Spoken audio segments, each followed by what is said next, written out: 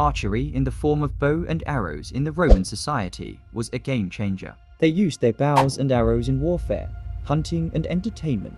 This made it an exquisite necessity in the Roman society as it underscored protection, survival, and economic livelihood and societal bonding, especially when used for entertainment purposes. Let's delve into the importance of this fascinating piece of ancient technology in the ancient Roman society and how it managed to circumvent the role of culture as it was an important symbol of power and status. So hit the subscribe button and the notification bell as we unveil this ancient piece of weaponry. The use of bows and arrows within the Roman society began when they came in contact with the Etruscans 700–500 BC. For the control of the Italian peninsula, most of their archery practices were adopted during this contact.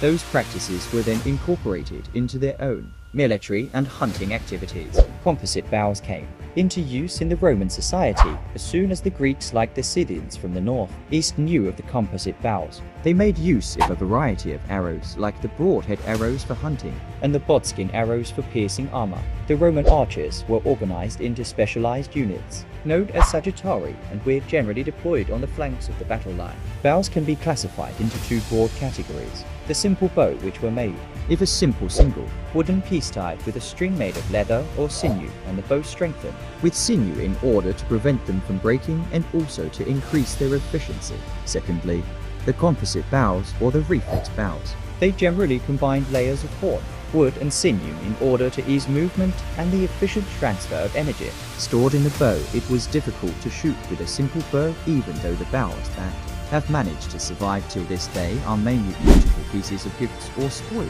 of war left by hostile or friendly nomadic people in the form of Hungarian composite bows recurve.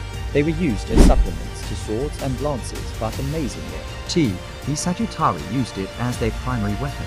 Wooden bows were used for training, but also simple self-bows were efficient, and the drawing distance from the stave to air was generally around 700 mm. The weight of the arrow and the drag affected the level of penetrations, which also depended on the weight and design of the either broadhead or trollobate design, made to cut as much flesh as possible. But skin could penetrate shields and armor. The weight the arrowhead affect the distance it can be shot. For example, light 40 grams arrow could travel 200 meters from ATLB bow, and they have the greatest velocity during the first 50 meters of flight and were used at closed range.